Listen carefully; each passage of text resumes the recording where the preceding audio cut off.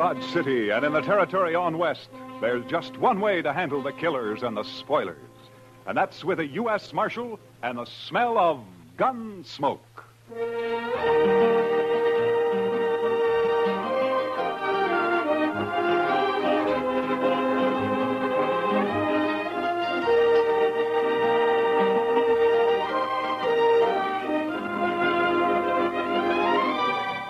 Gunsmoke, starring William Conrad.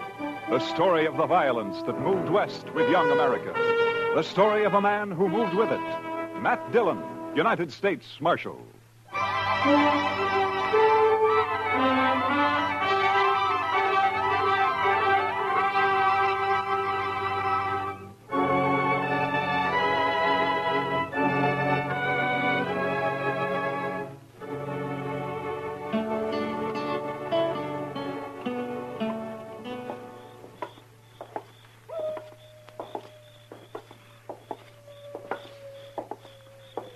Quiet night, Mr. Dillon. Yeah. Except for that coyote. He's wailing his head off out there. Mad at the moon, I guess. Or in love, maybe. Oh? Yes, sir. The way I've noticed it, any time you find a man or an animal out squalling around in the dark, it's usually love. Yeah, but this one sounds kind of mournful, Chester. Well, sir, love is mournful sometimes, Mr. Dillon. Yeah, so I've heard. Matt? Is that you? Oh, good evening, Miss Morley. How have you been, Matt? Oh, fine. Fine, thank you. You, down here on Front Street this time of night alone? I'm looking for Red Lawson. He's a new man, works for Al. Al's meeting him sometime after midnight, and they're going out on a cattle buying trip. I want to talk to him first. You satisfied? Well, it's just that this is no place for a woman alone, Miss Morley. Maybe you better go home. There are other women down here. They belong here, Miss Morley. They work here. Oh, don't be so stuffy, Matt. And call me Ava for once. Everybody else does. Well, your husband might take exception to that, Miss Morley. Now, you're blaming me for what happened before, aren't you? I'm not blaming you for anything, Miss Morley. I didn't tell him to get into a gunfight over me. It wasn't my fault. I didn't say it was. Chester, you better see that Miss Morley gets home, all right? Yes, sir. I can get home by myself. My, she's pretty as a picture. It makes you wonder. Yeah, maybe you were right, Chester. With a woman like that, love might be kind of mournful.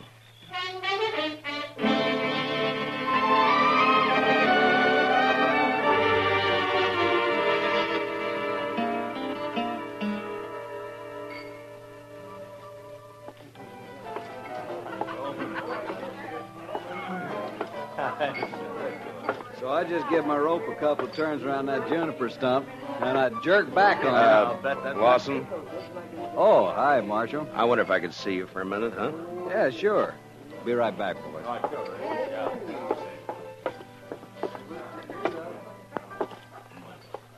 What's on your mind, Marshal? Lawson, I just ran into Miss Morley in the street outside. You did? Yeah, I suggested she go home. She's got no business being down here this time of night. It might be a good idea if you'd tell her that, huh? Seems to me that's up to her husband. Look, you're new here, Lawson. I guess you didn't know Fred Curtis and the Santa Fe Kid. I heard about it. A couple of fools, as far as I can see. Yeah, I guess they were. After they met Miss Morley. Hey, look, Marshal. What's your stake in this? I got no stake. What Miss Morley does is her own business, as long as it doesn't cause any trouble. I'm just trying to keep her peace, that's all. I feel kind of sorry for her, that's all. Al treats her like a dog. Uh-huh. Fred and the kid used to talk the same way. Like I said, a couple of fools. I'm not. I hope not. See you around, Marshal. Yeah, sure. Oh, I think so. Sure. Hi, Kitty. Could I speak to you? Oh, sure, Matt. Excuse me, boys. I'll be back. All right. You hurry back now. What, Matt? Kitty, has Al Morley been in tonight? Oh, no. I haven't seen him, Matt. Should he have been around? Oh, not necessarily. He and Lawson are riding out around midnight on a cattle buying trip. I just thought they might be meeting here. Oh, well, not yet anyway. Jesse Wells would know what their plans are, though. Jesse Wells? Yeah, the bartender down there at the end, the young one. You know him. Oh, yeah, sure. Why would he know? Well, he's going along. Al asked him to help out. They're going to follow the Lazy Bee roundup. Try to get in ahead of the buyers from Chicago. Oh, yeah.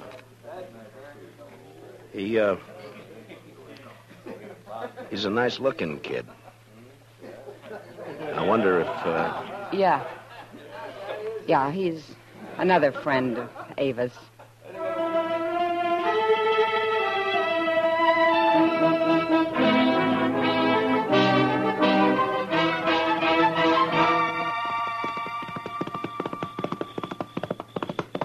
Oh, boy.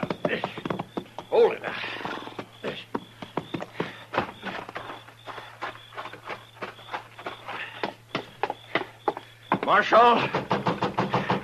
Marshal Dillon. Oh, come on. Wake up, Marshal. All right. Take it easy. Who is it? Jesse Wells, Marshal. Open the door. All right, just a second till I get it. what's the trouble, Wells? Al Morley, Marshal. And you better get your horse, because we got to ride back out there. Out where? What happened? Buffalo Flats. We camped there to wait for the roundup crew. And Al's dead, Marshal. He's knifed in the back. Did you do it? No. It was Red Lawson. He knifed Al and he stole the money we were going to use to buy cattle. What in the world is going on, Mr. Dillon? You better saddle up, Chester. We got to ride. What's the trouble? The usual. Nothing new but the names. Seems Red Lawson turned out to be a fool in spite of himself.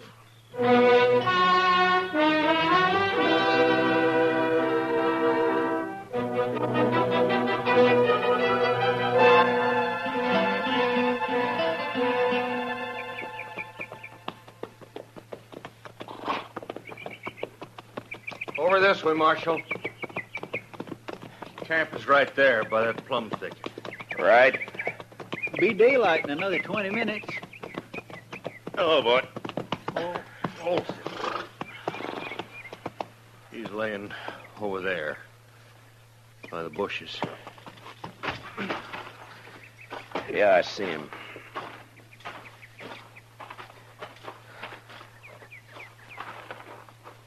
Whose knife is it, Jesse? It's Al's. We were all asleep. We built a fire, made some coffee, and then turned in. Going to wait for daylight. The Lazy Bee bunch planned to work their stock up this way. I see. Yeah, here, Chester. Wrap the knife in something and hang on to it. Huh? Yes, Mr. Dillon. Now, go on, Jesse. What happened? Well, like I said, Marshal Dillon, we were all asleep. I guess it was the sound of the horse's hooves woke me up. Mm-hmm. Red Lawson, he was pulling out. I run over to Al, shook him to wake him up and tell him. Then I saw the knife. He was dead. Where were you sleeping, Jesse? Well, right about here, I guess. Red was across the fire over there, and Al was where he's laying now. What about the money? How'd you know it was gone? Well, I thought about it right off, and I figured that's why Red had done it. Al was carrying about $10,000 in a little leather sack. He'd stuck it under the blanket before we'd gone to sleep. So I went and looked for it. It was gone. You figure Red killed him for the money, then? Well, sure. Of course, I doubt he meant it, though. I think Red was trying to ease the sack out from under the blanket when Al woke up and caught him. Yeah, it's possible. Be light enough to start tracking him in a few minutes, Mr. Dillon. Yeah, sun's poking up over there now. Looks like it's going to be a clear day. Which way'd Lawson head out, Jesse? East. Seemed to be following the wagon tracks. Odds are bad, Mr. Dillon. He's got quite a start on us. Yeah, too much of a start. Well, let's load the pack mule, Chester. I think we'll ride back into Dodge and then take the train from there to Abilene, then work back from the east. Say, that's a good idea. Lawson probably won't be expecting anybody ahead of him. I can't understand it. I just can't understand how anybody could do a thing like this. It sounds like a meadowlark, Chester. Yes, sir. He just flew into those bushes. Red seemed a pretty nice fellow as far as I could tell. It's a funny time of year for a meadowlark, isn't it? Guess $10,000 was just too much temptation, huh? Oh, some of them hangs around all winter, Mr. Dillon. That sure sounds a lot better than that coyote howling. All right, Chester. Get a hold of his feet.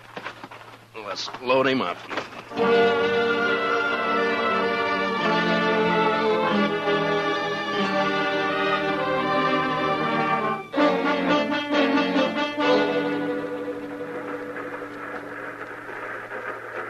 Sumac Creek water tank's right around the bend up ahead of us there. How long we stop here? Oh, about 5 minutes. Just long enough to take on water.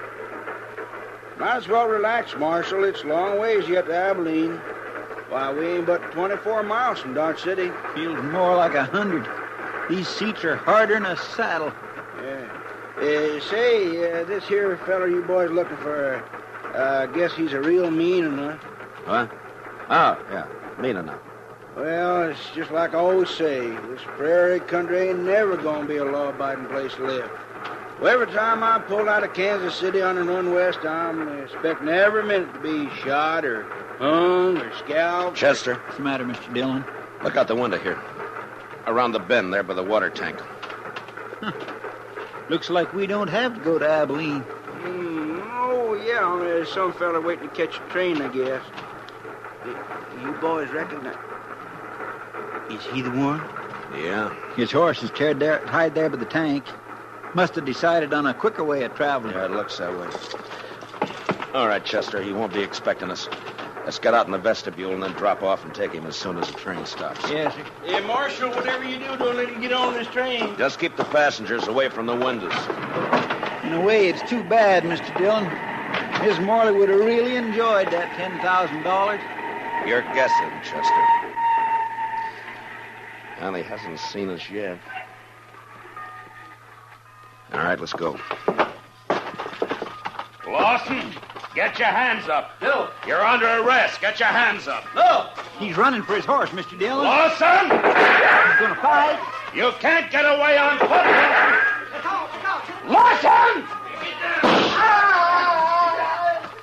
Come on, Chester. That's a cutting it awful thin, Mr. Dillon. Giving a man 3 chances before you haul down on him. Well, we're still on our feet. He's not. Yeah, but it's a pushing the odds, though. Yeah, I guess. All right, pick up his gun there, will you? Yes, sir. Lawson? He's still alive, Mr. Dillon. Can you hear me, Lawson? Sure, I can hear you. There's the sack of money. Looks like it fell out of his coat. Yeah, I see it.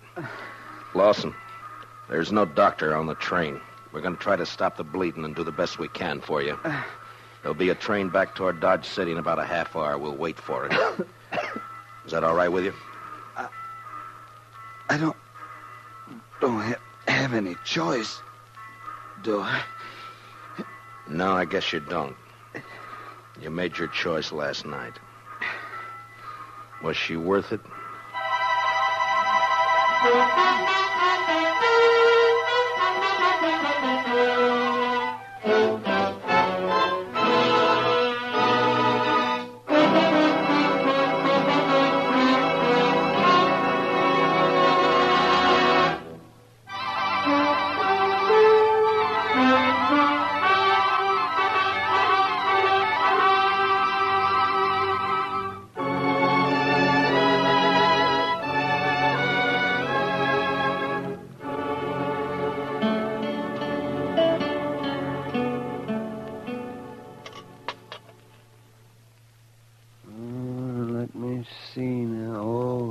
That's a bad one, Matt. Yes, I'd say the bullet's lying right in against his heart. I just tried to wing him, Doc, but we were both moving. You can't always call him, you know. No, I guess not. Well, I'm afraid that's about all I can do for him, Matt. It's not enough, is that it? He won't live an hour. Yeah, I wish he was conscious. I want to talk to him. Well, the stimulant might take effect, and then again might not. With this kind of a case, you never know. What is it you're after, Matt?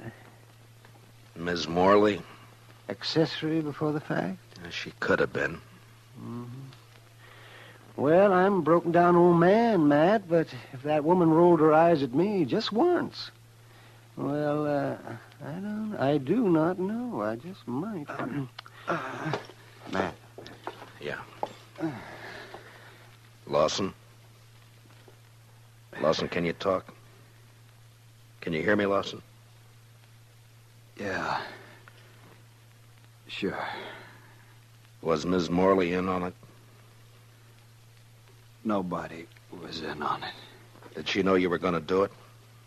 She had nothing to do with it. Was she going to meet you somewhere later? She had nothing to do with it. It was my idea. Nobody else. Lawson. Lawson, listen to me. You're dying. Do you know that? Yeah. Yeah, I know. I can feel it. She wasn't in on it. All right. That's the way you want it.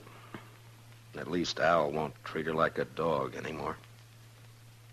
What do you mean? I mean, a dead man can't bother anybody. Al? You ought to know you killed him. No.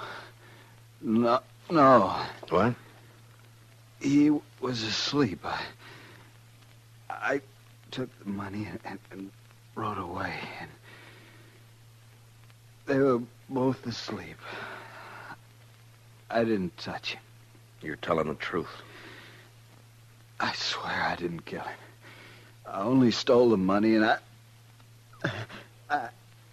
I didn't get... Well, guess I was wrong, Matt. The bullet was closer to his heart than I thought. Yeah. And I was wrong about something myself, Doc. I thought this was the end of it. Now it's wide open again. Wide open.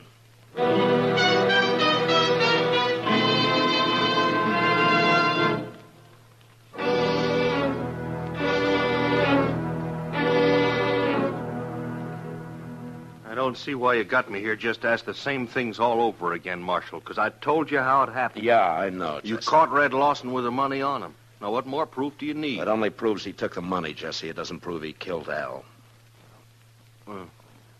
What do you mean? Chester, you better punch that fire up over there a little, huh? It does seem to be getting chilly in here. Now, what do you mean by that, Marshal? You killed Al yourself. Didn't you, Jesse? You're out of your mind. You woke up and saw Red steal the money and take off, and it gave you ideas. You slipped over and knifed Al in his sleep. You knew Lawson had got the blame for it. Well, sure. Sure, because he did it. He said he didn't. Dang stove. Well, Marshal, did you expect him to tell the truth? He was dying, Jesse. Knew he was dying. I think he told the truth. I see. His word against mine. Word of a thief. I didn't say I could prove it, Jesse. But you did it, though. We both know that. And sooner or later, I'm going to get you for it. Yeah. Chester, I think it'd draw better if you'd open the damper.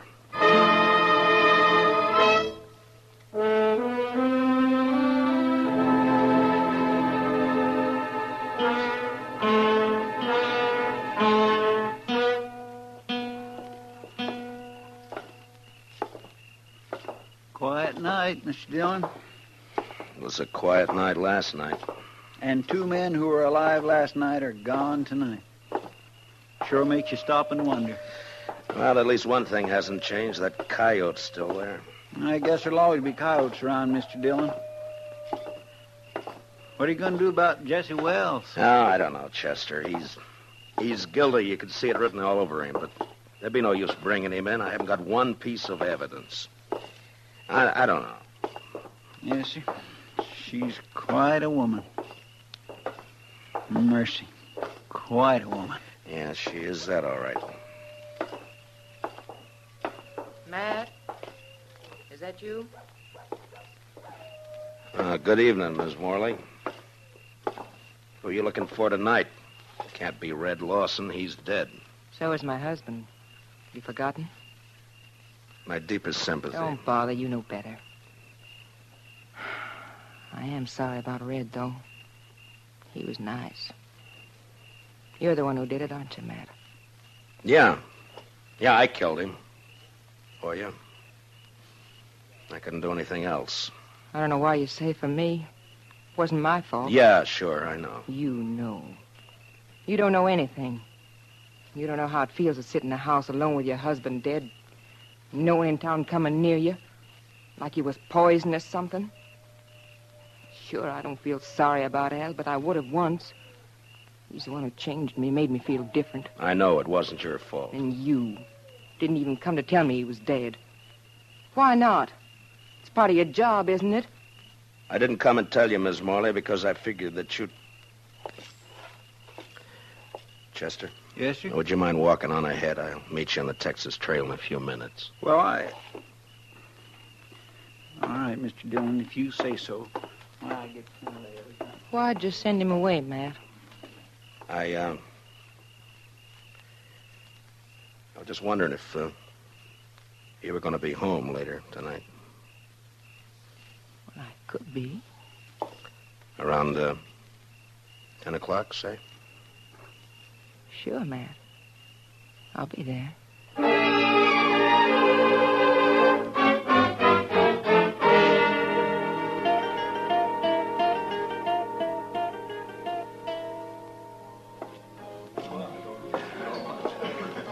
Well. Hiya, Kitty. Chester and I were trying to think of some way to rescue you from Ava's clutches. Only one thing, though, Mr. Dillon. I wasn't sure you wanted to be rescued. Kitty, has Doc been in tonight? Oh, I haven't seen him, Matt. Chester, will you see if you can find him and have him meet me here? Yes, sir. Right away, Mr. Dillon. Kitty, Yeah. I wonder if you'd help me with something.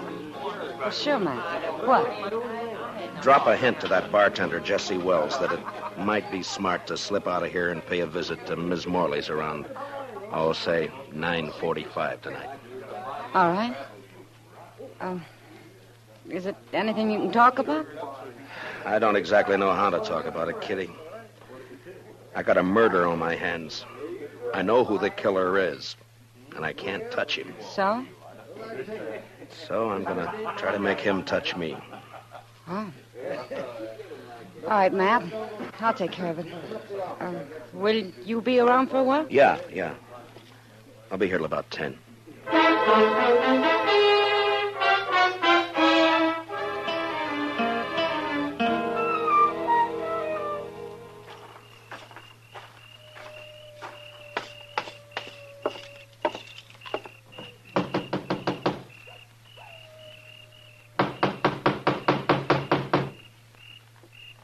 Who is it?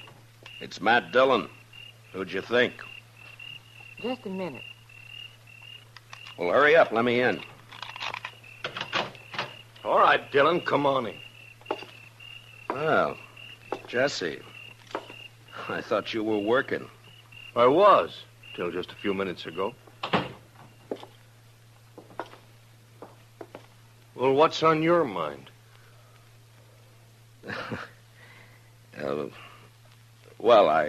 I think Mr. Dillon probably wants to ask me some questions or something. Yeah, I do, as a matter of fact. Jesse Wells, for instance. What? He didn't tell me he was going to be here, Ava. Well, What do you mean she didn't tell you? Wait, Ava, what about this? You were expecting him. You knew he was coming. Of course you knew I was coming. You and Matt Dillon. For how long? And what kind of a fool does that make me? I'm afraid you were born a fool, Jesse. That's why she picked you. She's so wonderful you said if only Al didn't stand in our way. I didn't tell you to kill him. I didn't mention it once. You didn't have to. Just kept dropping hints, leading me on. And all the time you and Matt Dillon. She's too smart for you, Jesse. You should have realized that. Yeah. And instead, I played right into your hands. Both of you. How, Jesse? Killing Al, getting him out of your way, giving the two of you a clear field. You're under arrest for murder, Jesse. What? Oh, you'd like that, wouldn't you? Both of you would. Sit around and laugh about it while you're waiting for me to hang. I said you're under arrest. Now hand over your gun. No, you don't, Dillon. You're not going to carry it that far. You're not taking me in for something both of you wanted me to do. Hand over your gun, Jesse. You want my gun, you got to take it away from me. Get away from the door. Oh, sure, I'll get away from you. Hold it, Mr. Wells!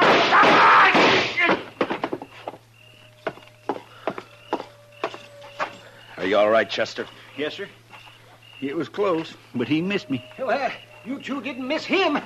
I don't know which one of you fired first, but either bullet would have done it. Well, you got his confession all right, Mr. Dillon. Doc and I heard every word from the front porch there. We sure did. Only one thing, though, Matt. He didn't implicate the woman in it.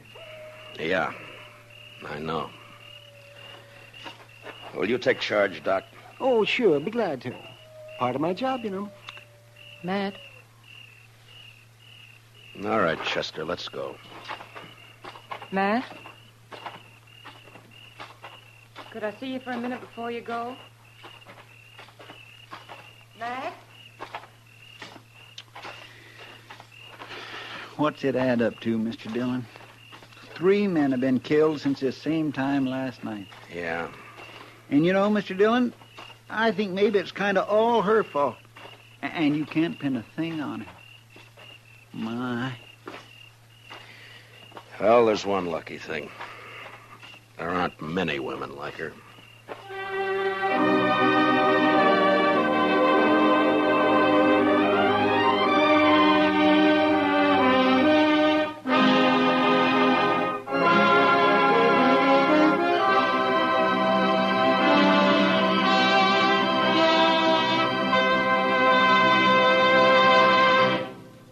Gunsmoke, under the direction of Norman Macdonald, stars William Conrad as Matt Dillon, U.S. Marshal. Tonight's story was specially written for Gunsmoke by Les Crutchfield, with music composed and conducted by Rex Corey. Featured in the cast were Lillian Bayef, with Harry Bartell, Lawrence Dobkin, and Jack Crucian. Parley Bear is Chester, Howard McNear is Doc, and Georgia Ellis is Kitty. Gunsmoke is heard by our troops overseas through the facilities of the Armed Forces Radio Service. Join us again next week as Matt Dillon, U.S. Marshal, fights to bring law and order out of the wild violence of the West in Gunsmoke.